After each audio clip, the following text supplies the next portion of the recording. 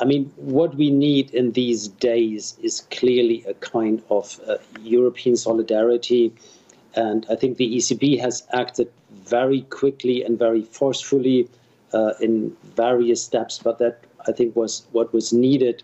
But of course, given the nature of the crisis, which is a simultaneous supply and demand side shock, and this globally, this time more responsibility will lie with the fiscal side. And here, I think we have seen a number of national, let's say, fiscal packages significantly large, for example, in Germany. But we are now waiting for a European response, which, in my view, is clearly needed.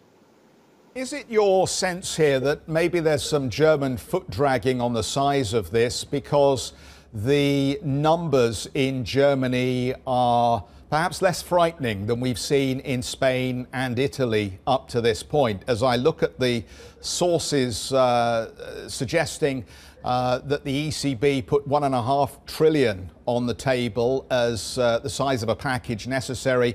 The German government was talking about $0.5 trillion. So there is clearly a huge gap between what the federal government expects the package to look like and what the ECB is urging. I cannot confirm these numbers. I have read them, of course, on news wires.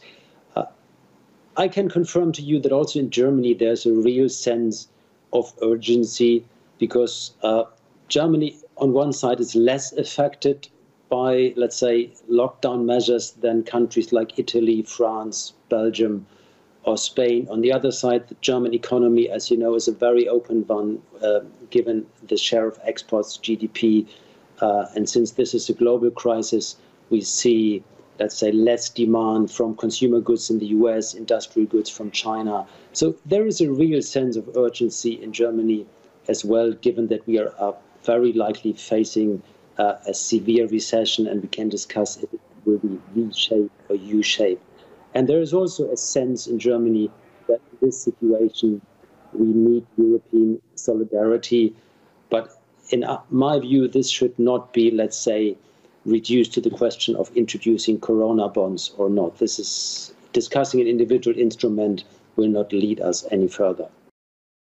Hi, I'm Joanna Bersecci, and thank you for watching. You can check out more of our videos by clicking on the boxes on the screen. And don't forget to subscribe to our channel for more from CNBC International. Thank you for watching.